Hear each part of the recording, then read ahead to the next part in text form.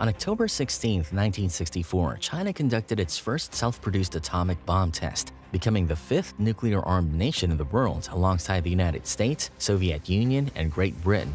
This achievement occurred in less than 5 years, and this video explores how China attained nuclear capabilities.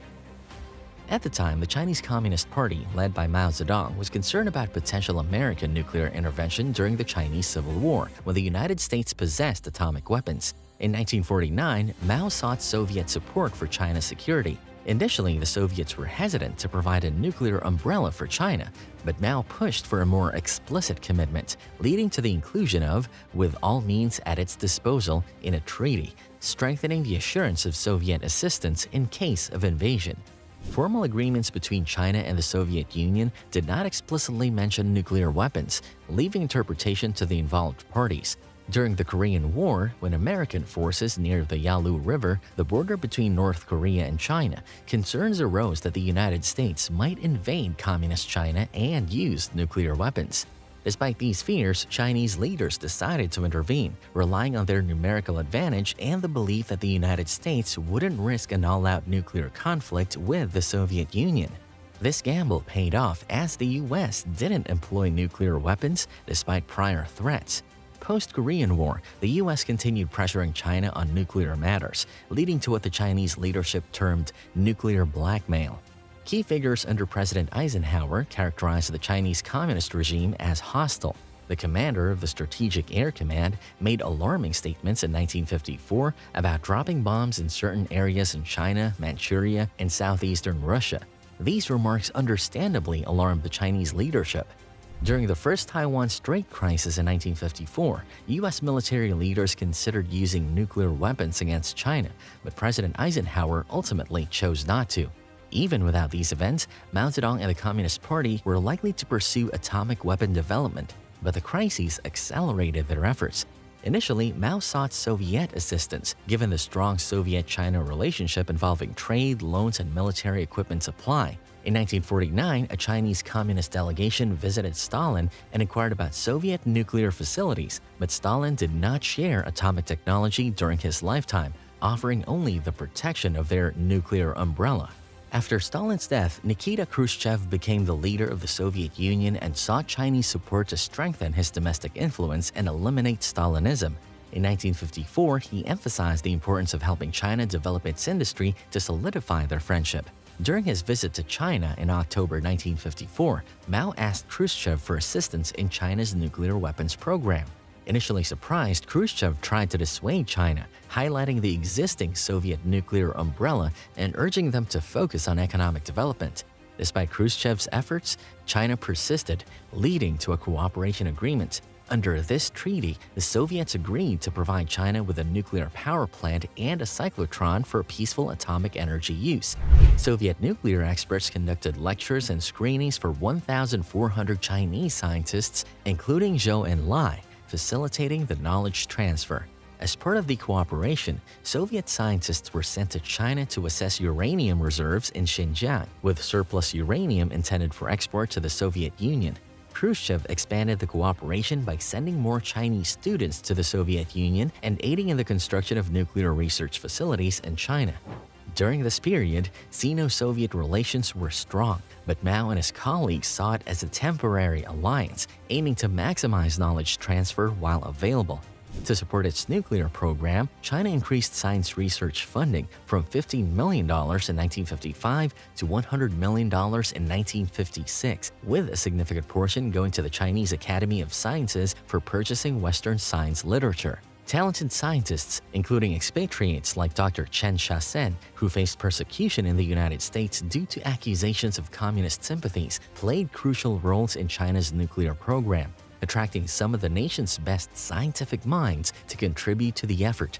Several notable expatriate scientists, such as Chen Weitong, Chen Sanchang, and Peng Hongwu, made significant contributions to China's scientific development. Peng Hongwu, a quantum physicist with 2 doctorates in 10 years and the first Chinese student under Nobel Prize winner Max Born, stood out.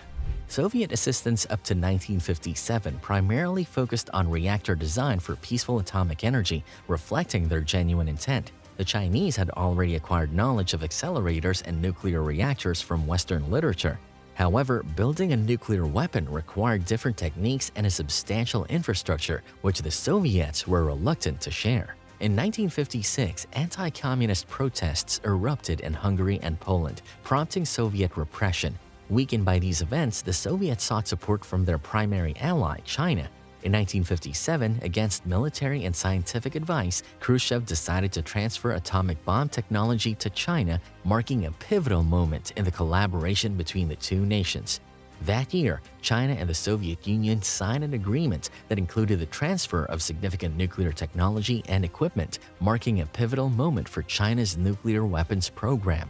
This agreement covered a teaching model atomic bomb, designs, documentation, casings, uranium and plutonium processing technology, and testing guidance. However, while Soviet officials claimed full transparency, the reality was more nuanced. The Soviets shared some information, but imposed limits on their scientists and didn't provide comprehensive documentation. The Chinese were dissatisfied with the information they received, particularly in nuclear weapons design. Some Soviet lectures offered limited information, and inaccuracies in the 1958 Soviet lecture led to confusion among Chinese scientists. Despite these challenges, the collaboration played a vital role in advancing China's nuclear weapons program. Nonetheless, the scale of technology transferred from the Soviets to China was substantial, covering uranium prospecting, mining, and the provision of advanced missiles, including intercontinental ballistic missiles. This military technology cooperation occurred from 1957 to 1960, served as the foundation for China's nuclear weapons program. The Sino-Soviet split, a complex historical topic, significantly influenced this nuclear cooperation. Tensions between the two communist powers began in 1956 when Khrushchev criticized Stalin's cult of personality. Mao perceived this as an indirect attack on him. In 1957, Mao's remarks at the Moscow Conference of World Communists and Workers' Parties indicated a willingness to risk nuclear war for a global socialist revolution, alarming the Soviet leadership and raising concerns. The October 1957 agreement included a key provision for a teaching bomb prototype to be delivered to China. However, just a month later, Mao's remarks raised concerns among Soviet leaders, prompting them to renege on this deliverable and postpone its transfer. Throughout 1958, the transfer of the teaching bomb prototype was repeatedly delayed due to Moscow's security concerns and modifications demands. Eventually, the Soviets indefinitely postponed the transfer, citing concerns about straining relations with the West. The Second Taiwan Strait crisis in 1958, where Mao initiated shelling on islands near the Chinese mainland, heightened the risk of a nuclear conflict. Stalin believed Mao was intentionally trying to provoke a global war, diverting the focus away from China and Taiwan. Realizing the implications, Khrushchev terminated military cooperation with China in June 1959. Soviet military advisors were recalled, with most leaving within a month, and the last advisor departed in 1960. The aftermath of the Sino-Soviet split saw a significant fallout for China's nuclear program. Despite promises, 40% of the equipment and raw materials pledged by the Soviets never arrived. Out of 30 nuclear industry projects, only a minority were completed, with 9 having to be shut down, necessitating a fresh start for China in many cases. The withdrawal of Soviet advisors was somewhat anticipated, as some Chinese leaders believe the Soviets aimed to maintain a technological gap between the two countries, rendering their technical aid unreliable.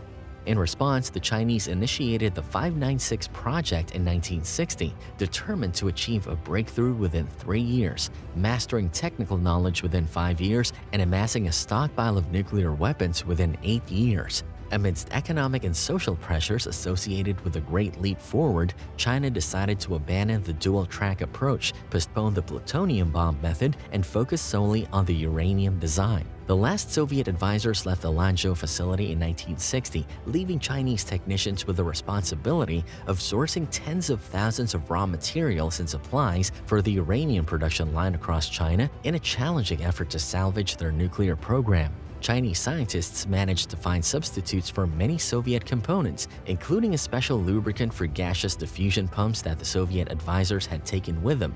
By mid-1963, scientists at the Lanzhou facility had successfully isolated uranium, and by January 1964, the scientists had achieved 90% enrichment, earning praise from Mao Zedong. With enriched uranium obtained, the next step was designing and assembling the bomb itself. The Chinese adopted the Hiroshima design, using uranium instead of plutonium.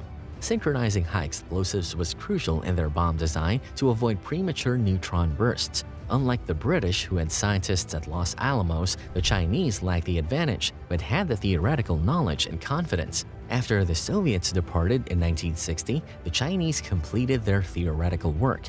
The Soviets helped by improperly shedding critical papers, which the Chinese meticulously reconstructed, aiding their nuclear program. The team utilized hand calculators to master complex equations and simulations, and by the end of 1962, they understood implosion theory, finalizing their design in 1963. The uranium for the bomb arrived in late 1963 at a manufacturing plant in Gansu province, where skilled craftsmen machined it into a highly enriched uranium ball and assembled the bomb. The successful nuclear test conducted by China surprised both the Americans and Soviets. The US government was aware of China's nuclear program since 1959 and contemplated intervention due to concerns about communism spreading in Southeast Asia. President Kennedy had discussed the possibility of military action with Khrushchev in 1961 but didn't pursue it. Some in the Kennedy administration downplayed the potential military impact of a nuclear-armed China.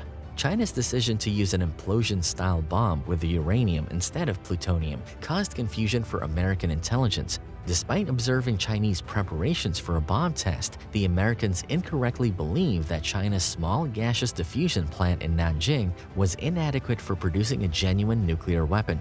It was only on the eve of the actual test that they realized their mistake.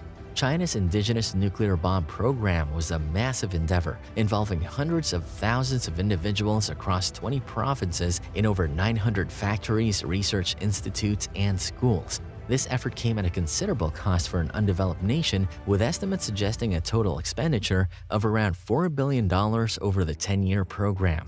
Many of these costs were incurred during economically challenging periods, such as the Great Leap Forward and the early 1960s, leading to cuts in other government projects. Deng Xiaoping mentioned in 1966 that Soviet assistance was crucial, but the abrupt termination of that aid served as a motivation for the Chinese to complete the project.